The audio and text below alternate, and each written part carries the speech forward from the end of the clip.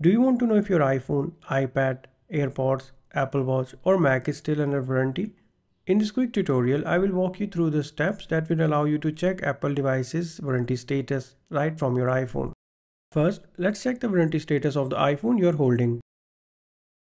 Open the Settings app, tap on General. Now tap on About. Here, look for Coverage or Limited Warranty. If your iPhone is still under warranty or Apple Care Plus, it will show up here along with the expiration date. If it says coverage expired, then your warranty period is over. Now what if you want to check the warranty status of your AirPods, Apple Watch, Mac or even an Apple Pencil? Well, launch the Settings app, then tap on General. Here, tap on Apple Care and Warranty. On the next page, you will find a list of all your devices. Your iPhone will be listed at the top, followed by all your other Apple gadgets. As you can see, I can see my AirPods, iPads, Apple Watch and MacBook here. Devices with expired warranties are also listed here with the text coverage expired written under them. You can also check your Apple device's warranty status online using any web browser.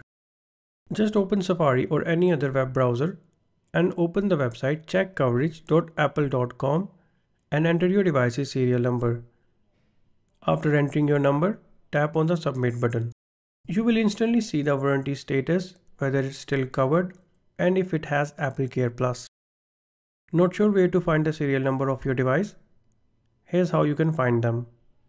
For AirPods, go to Settings, tap on Bluetooth and tap on the I button next to your AirPods name. You can find the Apple Watch serial number in the Watch app. For Mac, open System Settings, click on General and then click on About. And that's it. You now know how to check the warranty status of any Apple device using just your iPhone. If you found this video helpful, then hit the like button and subscribe to our channel for more iPhone tips.